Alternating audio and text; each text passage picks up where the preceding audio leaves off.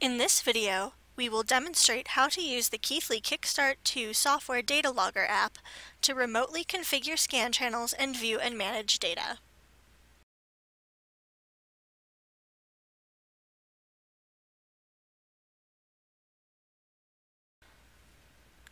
To select an instrument, select the appropriate instrument icon and drag it towards the center of the screen. Then select the data logger app and press OK.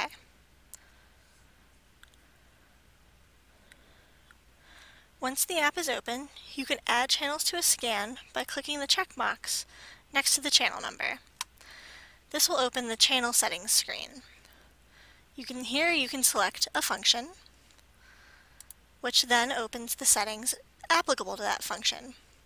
From this settings screen, you could also apply custom channel labels to the channels. And then press Save Settings. We'll set channel 102 to measure 2-wire resistance, channel 103 to measure temperature, and channel 104 to measure DC voltage. In the flowchart on the left side of the screen, you can see all of the channels included in the scan, as well as their associated measurement functions. Double-clicking any of these blue blocks will reopen the channel settings for that channel. Towards the bottom of the screen is the scan settings. We will set the scan to start on channel limit with our pre-scan channel as 101. We will set our high temperature limit to 30 degrees Celsius and our low temperature limit to 25 degrees Celsius, and then hit Save Settings. Channel 101 is now acting as our pre-scan monitor channel. This means that until the temperature of the DUT reaches within the limits of 25 and 30 degrees Celsius, a scan will not trigger.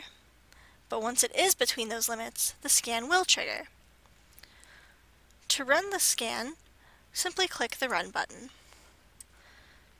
Down here is the scan progress bar.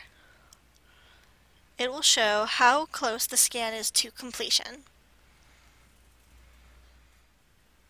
To view the readings on a graph, open the Graph tab.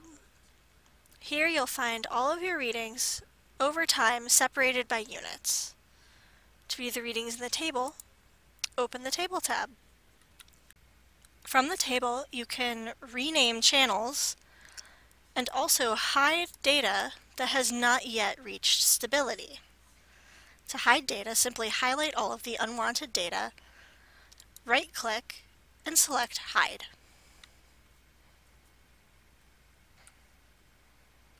Returning to the Graph tab, we can see that all of the unwanted data is now hidden. This completes our brief overview of using pre-scan monitor feature in KickStart along with the DAC 6510.